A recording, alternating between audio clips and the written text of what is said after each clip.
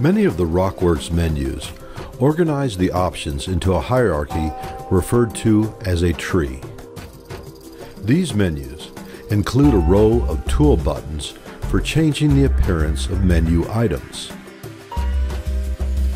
Branches within the menu tree can be expanded and collapsed to show or hide detailed settings.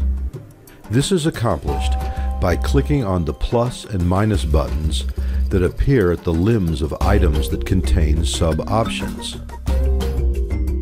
These menus may be hidden altogether by clicking on the minus button located in the upper left corner of the dialog box. This provides more space for viewing the instructions or output pages.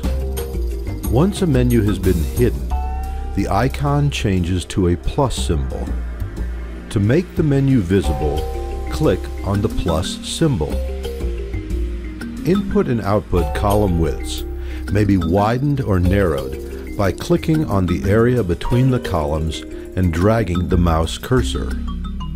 These column widths will be remembered by the program and used when displaying other menus. Columns within the menu tree may be widened or narrowed by clicking on the vertical lines just to the right of these small arrows. The menu button provides access to some advanced options that are described within other videos. The enlarge and reduce buttons provide a means to increase and decrease the widths of the columns within the menu tree. Clicking on the enlarge button expands the column widths in 10 pixel increments. Clicking on the reduce button decreases the column widths in 10 pixel increments. The wide and narrow buttons set the menu tree columns to fixed widths. Clicking on the wide button sets the menu tree columns to 300 pixels.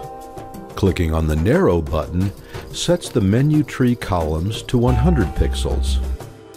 The expand and collapse buttons are used to show all or just the major tree items. Clicking on the expand button shows every item within the menu tree. Clicking on the collapse button shrinks the display to the major categories.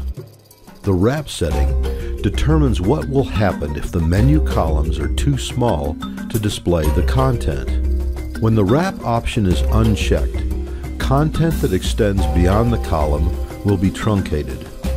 When the wrap option is checked, the row heights will be enlarged and content will be automatically wrapped to show the entire item. The process button at the base of the menu will process your data and display it within the application dialog.